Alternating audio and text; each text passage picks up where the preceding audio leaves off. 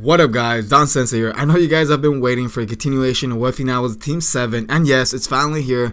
At the end of the video, I'll explain why it took me a good minute to continue this series. Without further ado, let's get started because I know you guys are ready. So just like any shonen series, let's recap what happened last time. Jiraiya, Naruto, and Hinata have located Tsunade. A couple of drinks into it, Tsunade starts to ridicule Naruto's dream, which is becoming Hokage. This ultimately leads to a ninja street fight, world star hip hop style. Needless to say, Tsunade proves too fucking powerful. But she did get shook by Naruto's incomplete Rasengan, which is honestly a iconic moment when you look at it back then. Ultimately, they made a bet between themselves. Basically, if Naruto can master this jutsu in a mere week, Tsunade will offer up her necklace, which is worth a lot of coin. So Naruto gladly accepts it, knowing that his ninja pride and his ninja way is on the line. He can't back out of this. So let's begin. With the day about to end, Hinata, Jiraiya alongside with Naruto head back to their inn, but Naruto decides to do some late night training, realizing that his ninja pride is on the line and he has a lot of work to do. As he tells Hinata and Jiraiya that he's off to do some training, Jiraiya and Hinata look at Naruto and they notice his face expression. Jiraiya knows exactly what it is. It's a face that oozes dedication. As Naruto stares at them, his thoughts are, I cannot allow myself to lose to such a woman. As Naruto leaves to go do some training, Hinata begins to follow, but is quickly stopped by Jiraiya. Hinata begins to question Jiraiya, why did you stop me? But Jiraiya responds with saying that, Hinata, look, I know you want to support him, but did you see the look that he had in his eyes? Hinata begins to recollect exactly what Jiraiya was speaking of, and she realizes that Naruto was bearing a look that said dedication. He was not looking at Jiraiya nor Hinata, he was focused on his single goal, which is mastering the Rasengan. Jiraiya smirks, telling Hinata not to worry about it. Naruto has all the ingredients to master this jutsu. He also tells Hinata that he knows that her relationship with Naruto has blossomed, it has grown. And he begins to tease Hinata a little bit, but then he tells Hinata that it seems like your bond can rival that of Sasuke's bond with Naruto, maybe even more.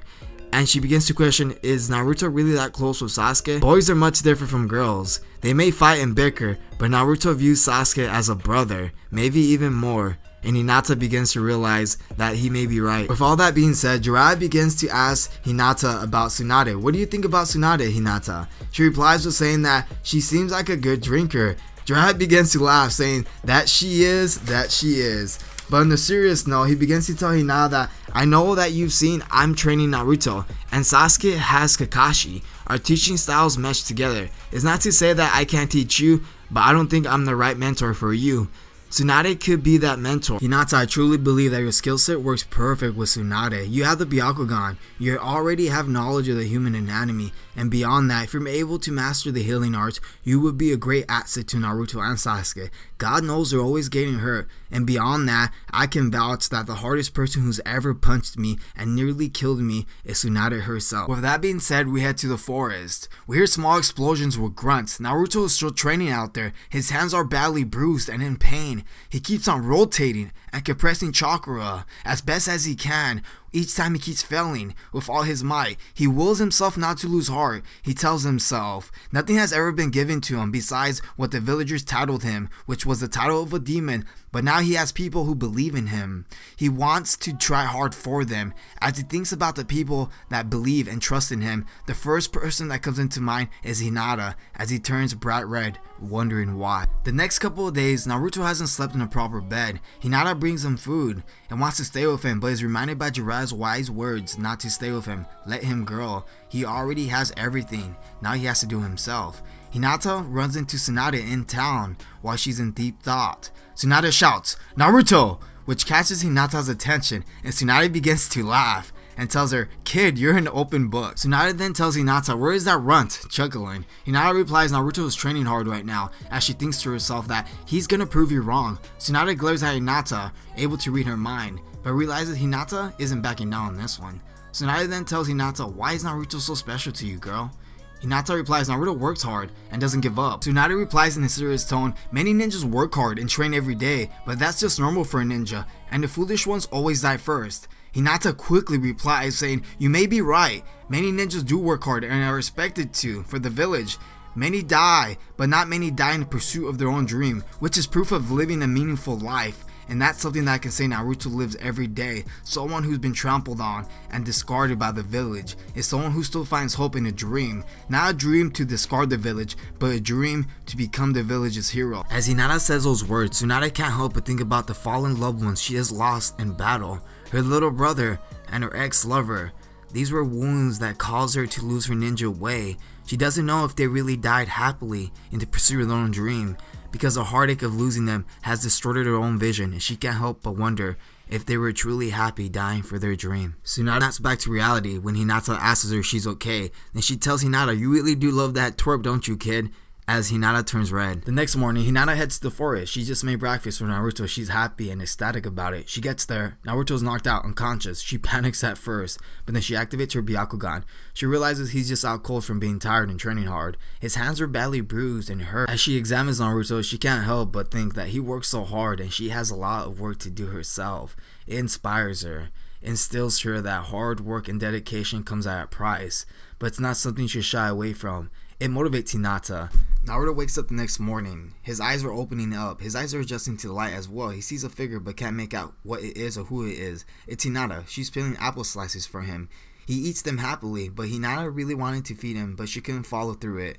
Naruto then sees Shizume walk in the room. Then Shizume tells Naruto, "You should really be thanking Hinata. She carried you here all by herself." Naruto then turns to Hinata and he smiles at her and he thanks her and also tells her she's stronger than what she looks. After that, Naruto gets up, ecstatic, saying that he has to master the jutsu, he just has one day left. Shizume quickly stops him and tells him, "You've been out for a day, Naruto." Just as Naruto starts freaking out, because today is the day he has to master the Rasengan, and he hasn't mastered it yet. Before he starts freaking out, Jiraiya crawls in through the window as he says to Shizume, "Where is Tsunade?" Shizume realizing what's going on, Jiraiya must have been poisoned by Tsunade. She's the only one capable of doing it without him realizing he's been poisoned. Other than that, she thinks to herself, it can't be it. Tsunade wouldn't betray the village. Not the village she came from. It simply wouldn't be possible. Shizume is in shock. She's not saying anything. Jiraiya quickly tells her, "Take me to Tsunade now." She quickly agrees. As they get there, they see Tsunade in a fight with Kabuto. They're facing each other. Tsunade is easily overpowering him, but Kabuto exploits her weakness, which is blood. At the sight of blood, she falls on her knees, trembling. They wonder what's going wrong. Shizume explains that she's never been the same after her loved ones have died. She's afraid of blood. Kabuto starts laughing, mocking her, how powerful she used to be, a medical ninja now afraid of blood. There was nobody that could match her healing arts. Now the mere sight of blood makes her quiver and shake like a mere coward. Shizume comes in the nick of time. She protects Tsunade. She now faces off against Kabuto. She fights him hard as best as she can, but she's no match for him. Kabuto easily protects himself from the poison, the kunai knives, and all her attacks. They seem useless. Kabuto takes her down with his kunai knife. He now sets his sights on Tsunade. Naruto comes in the mix. Mad and upset, calling Kabuto a fake, a coward. "I thought of you as a comrade. How can you deceive me now?" Kabuto starts laughing, saying how he took joy in the Chunin exam, making him believe he was his comrade, while the whole time laughing at his back, calling him weak and useless. "You're never gonna be as powerful as Sasuke, Naruto. You have to accept this." Naruto, upset, takes out his palm. He starts rotating, contracting chakra, and they see the essence of a Rasengan. Kabuto is shook a little bit. So is Orochimaru looking at what Naruto's conjuring, but they realize that it isn't complete. The Rasengan isn't complete, and the distance between Naruto and Kabuto is too far of a great distance. Naruto doesn't have the speed of Rock Lee. He's not that fast. This is a blunt attack.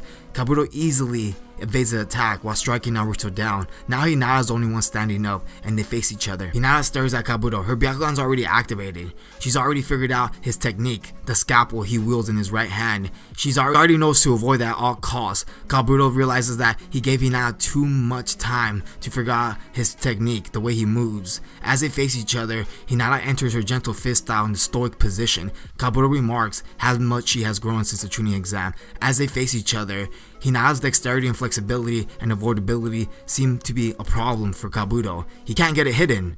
Hinata starts remarking that she feels stronger. Everything is clear to her. The motivation after watching Naruto and Shizume fight against Kabuto, she feels like she has to do something that can make them proud of her.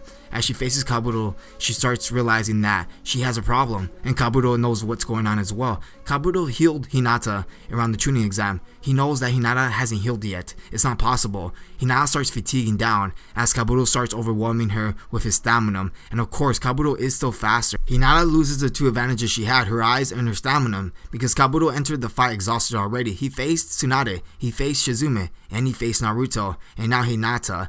His life combat experience is far too great for Hinata. As he strikes her down, Naruto sees this. He gets right back up. Naruto looks at Hinata and he tells her she fought great. Hinata fought like a ninja, like a warrior, not someone that you take pity upon, someone who fought with their heart out.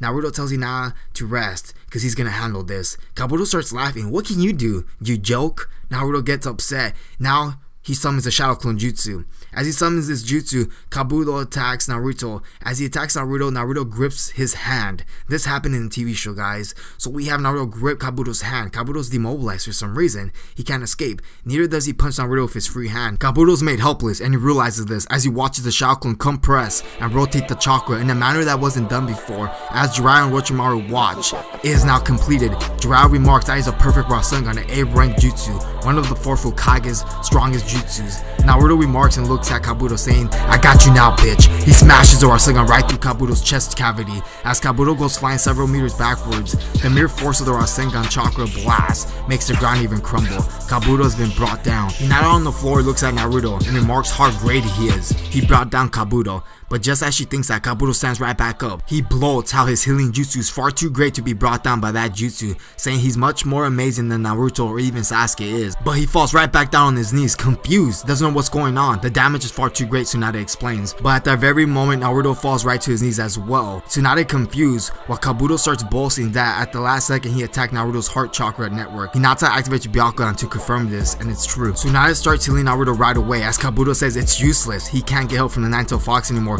and he doesn't have the will himself to save his own life. Tsunade keeps on trying, remembering her loved ones. She would not allow another boy to die in pursuit of their dream right in front of her eyes. It can't happen. It will not happen. Tsunade starts breaking down to tears as she's losing hope. But at the very last second, Naruto raises up his hand and he grabs the necklace and says, I have won. And Tsunade smiles at him. Orochimaru takes notice. He now charges Naruto. With Jiraiya being too slow, Naruto's an open target. Tsunade leaps right in front of Naruto, taking the blade right to her chest. Orochimaru is surprised and shocked as he says, you would sacrifice your life for this mere child, Tsunade? Tsunade replies, you fool, I'm not the one dying today. As she launches a missile to Orochimaru's dome, creating a shockwave that was felt by everyone in the area. Orochimaru goes flying backwards, spinning as the hit almost slept him. With that being said, we now enter to the Sannin deadlock battle. Yo guys, so you guys reached the end of the video. Hope you guys liked it, and probably you guys want more, but this is the end, unfortunately.